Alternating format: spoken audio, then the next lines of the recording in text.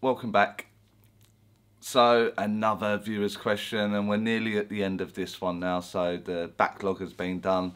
So I'm Charlie if you're new to the channel, and in this segment we're going through some viewers' questions very specifically, answering them while I'm away, and then pick it back up in the new year, when everything will get back on track and hopefully take the channel on new directions, etc, etc. Today's video we're going to be discussing another question from Tony. I will place it on the screen if it'll fit on the screen. But Tony asks, Charlie, I have another question. It may be sort of controversial, but I'm going to ask it anyway. Should mediums be teaching other mediums and be qualified to teach them and run courses? There is more to the question, but we'll do it on that. Are teachers teachers? And that should be long enough for a video to put out there. So I can only always go off of my own experience, so it'll always be of my opinion or my perspective, the angle that I'm coming at. I'm not saying I'm right, I'm just saying how I see it and how I've experienced it, so on and so forth. You get the gist there. And very early on in my own development, I was going to Circle. And during the Circle period of time for me, I wasn't being pushed or pulled in a way that I felt was being constructive or helping to develop my mediumship skill set any better. So I decided that I was going to just hold a small group of people round my home, or hire a room, whatever it'll be. One started at home and then I went on to hire a room, and in amongst that, I was deemed the teacher. You know, invite them round, we'll do it, I'll make them tea or whatever. And slowly but surely I started to acquire lesson plans and how to structure the classroom. So that was part of it, you know, and learning that through my Circle days, shall we say. Was I a teacher at that point? I don't think I was. I think I was still very much learning mediumship, but I was learning the structure of a class and all the stuff that goes with that. But I wouldn't say I was a teacher. Then as time sort of progresses on, I started to get involved in courses and, you know, maybe stay at the course. That's what I deem a residential, for sort of 4 days, 5 days, 7 days, whatever the course length was. And you will be encapsulated in an environment that is kind of manufactured for the task in hand. So learning mediumship, maybe it's platform work, maybe it's one-to-one, maybe it's just mechanics, or maybe it's trance, whatever it'll be. And in that capsule of manufactured energy, you know, we're all there for the same reason, and we're all trying to help each other, and we're all trying to understand ourselves a little bit more. We're protected almost from the outside world. And that is why you'll find that your mediumship will be better on a residential course than it is at Circle, because of this energy that you're in for a 4, 5, 7 day period. Now what happens, let me rewind the clock a little bit. So as my Circle days were sort of getting better and better, and my lessons were sort of being inspired now, and I would know what way to take the lesson, and what you know, my people skills were getting better, and this doesn't happen overnight. This is over like long periods of time. I would specifically be inspired by a lesson that would like really dial in one area of mediumship. So I would present that to the class, and the class would go away and practice, and the majority of the time they would have outstanding results. They didn't know they could do this, and here we go, which makes sense now in hindsight, that I'm being inspired, and of course the spirit world are gonna try and give me in the best way possible, and now we're having wonderful results from that lesson. So that makes sense to me. But in my classroom, I had people that wanted to be the medium that I was, or they wanted to be the teacher that I was, and they would come along for a couple of circles, or maybe a term, maybe a residential, whatever it'll be.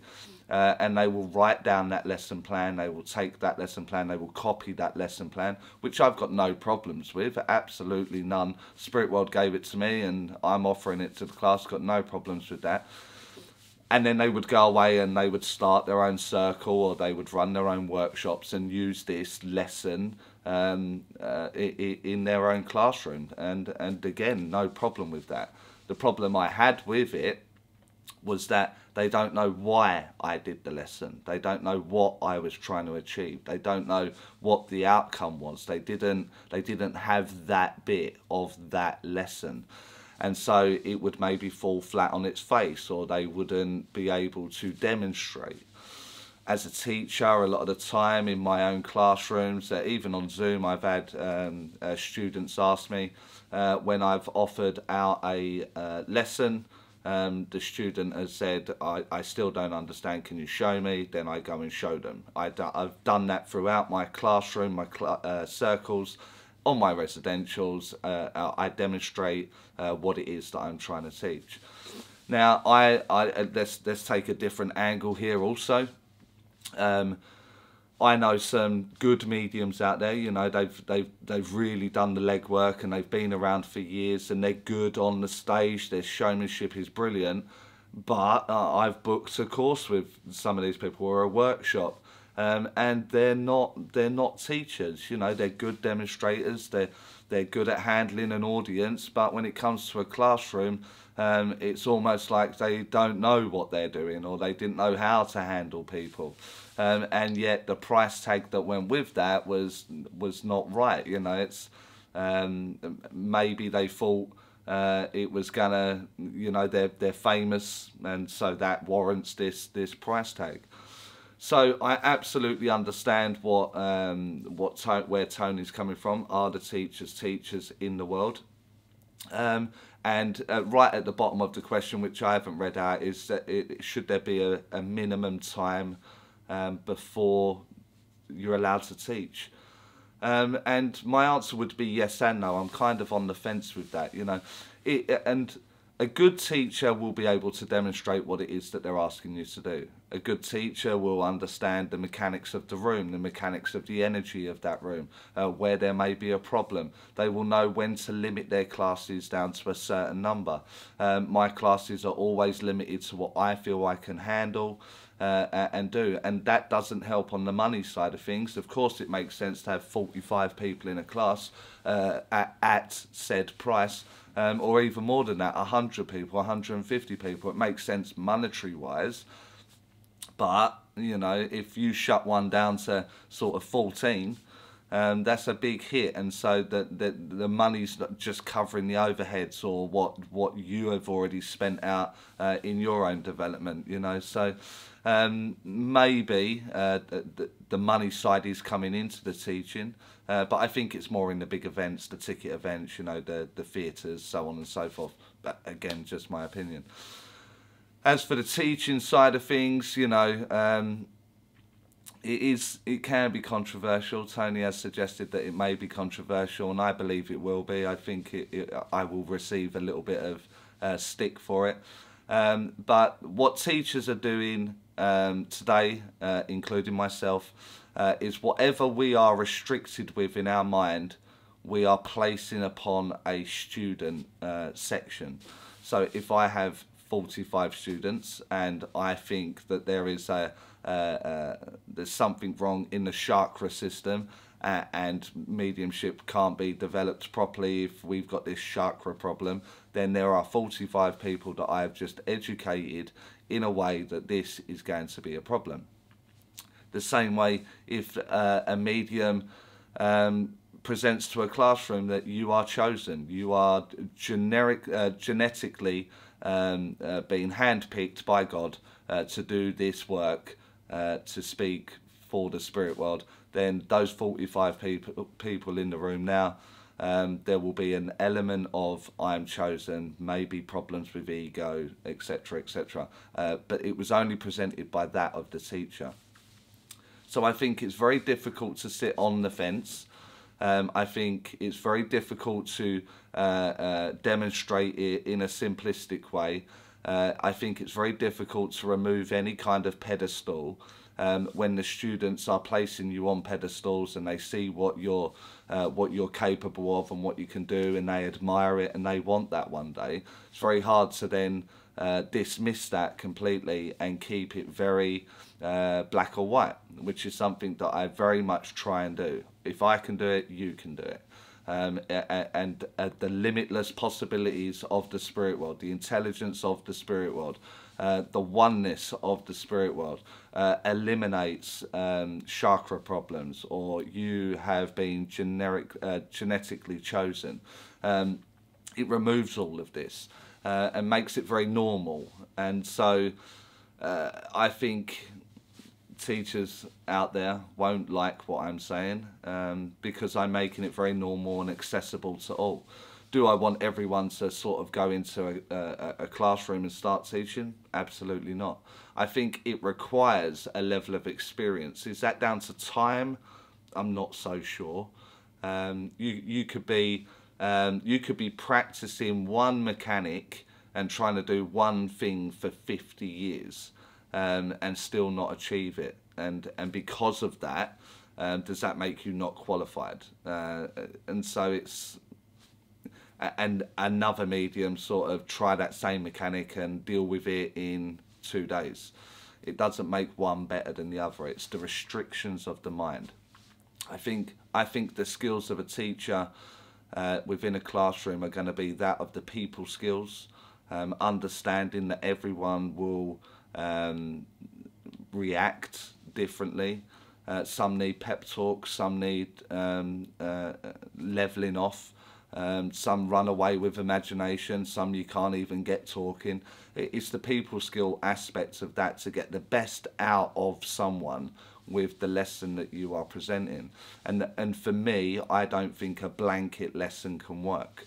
You can have the fundamentals of a lesson placed out there. This is what we're going to do and this is how we're going to achieve it, and here are the mechanics for this blanket lesson. However, that part of the room, I've sat you over there because that lot don't express very freely. We need to give you an additional bit there to sort of get you up and going.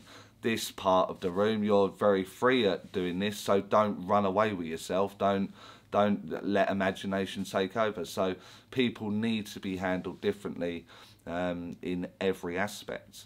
I also want to cover a bit there that Tony put in about the monetary value of the teaching, but you do have a little bit of a problem. I see it like doing the readings. You know, you want to start doing readings and you want to go out into the public, and you don't want to charge. You don't want to, you know, I'm practicing, I want to learn and I want to do this. That's fine. Then you may charge $10, then it may go to $20. But then you've been doing that for say a year or 2 years, and now you're up there with what is considered a high caliber. And the high caliber in New York City is $350. And if you go in at $50, you won't get the booking, because the perception from the public out there is, well, the $350 one must be better because they're $350 and you're only $50, therefore you can't be any good. Now that's a very, you know, dramatic example there, but that's exactly the same as the teaching. You know, if you're running a course and there is one course available for $700, or let's say $1,000, let's say 1,000, and I offer the same course or the same blanket as such, and I offer it for $400, my one must be worse because it's $600 cheaper. So it goes in like bands, and you have to sort of follow the crowd with the band, which is unfortunate. And some people will see that as fortunate because they'll get away with charging $1,000 for nicking a lesson plan. So I think very quickly, once you've got rid of the nonsense that's out there, you know, maybe it's rituals, maybe it's that doesn't sit right with me, why would the spirit world do that? Once you've got rid of all of that in your head, I think you resonate towards a teacher or a style. And some people will like to have hard-hitting teaching. Some people will want the "you were amazing today" from the teacher. Well done, you. I hope you join me on my next course. And so you will resonate with what seems right to you. You know, you've gone and watched them demonstrate and they've had a tough ride, or they've had an absolute flyer, but how they handled their mediumship was very good. They're very good at the people skills, and they're very good with their time, and they're trying to help you. That will warrant maybe the price tag that goes with that. There'll be other people like myself that I've gone and watched where you think they're a very good demonstrator, but they didn't handle critique, they didn't handle the audience, they didn't handle the mechanics or the classroom very well. And why have I been suckered into this $1,000 course? So you will find that we all make our mistakes, don't we? All of us. And it was a large chunk of the reasoning behind me starting a channel. I wanted to stop people going down that avenue of throwing thousands and thousands of dollars or pounds at something to realise later on what a mistake it was. And obviously I have my followers for that, and I have my haters for that. And so it is what it is. So do I think they, you know, I would like to, who judges the qualification, if there's a qualification, you know, who deems someone a teacher? I think it's going to be one of those things. If you're improving under the wing of someone because they are giving you good lesson plans, they can see where you are struggling and what you are doing. Does it matter that they've been doing it 5 years or 50 years? Does that matter? I don't think it does. Is it accessible? Maybe, you know, is it $10 or $500? Maybe a bit of an issue because there may be financial difficulty there. And again, for me, I think there will be, I've gave places away. I offer very simple payment plans if there's an issue there, and there's usually a space on every course or every class where I've said, let's give that to that person, they need help right now, and let's do that. And so I don't know if the others are doing that. I have no idea. I know the school, Star have done that. They have a student fund where that happens quite a lot as well. But I haven't seen that anywhere else. So, you know, it's what resonates with you. So not only you, Tony. I mean, there will be lots of people on the channel that are on the channel because they are fed up with watching one lesson from one tutor and then going off and seeing another tutor use that same lesson, but don't know why they're using it. There's so many scenarios that we could cover there, and I'm not sure I can deal with the inbox by calling those people out. But it is what it is, isn't it? So I think let your intuition guide you. You know, this lady, this man seems to know what they're talking about. It seems to work for me. There is no contradiction in their philosophy, and they handle the platform or those readings and that classroom rather well. I will stay under the wing of this one for a little while, and then just let it move on. That's what people talk about when you outgrow somewhere. So I feel like I haven't answered you fully there, Tony, but there's so many variables and so much controversy entwined in this one that I will be in trouble. Even for this, I'll be in trouble, and I'll get my haters hating. So it's one of those, I'm afraid. I feel your pain, I feel your struggle, I feel your frustration. But once you recognise it, you can't take it away, can you? So